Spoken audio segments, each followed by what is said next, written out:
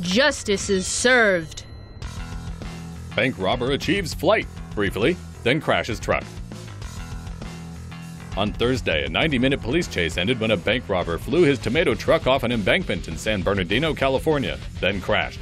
The driver was identified as 53-year-old Stephen Richard Bartlett, better known as the Hills Bandit.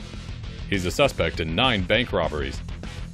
Police started chasing him after he made off with $12,000 in loot, but he escaped up a highway off-ramp and took them for a 90-minute joyride through oncoming traffic.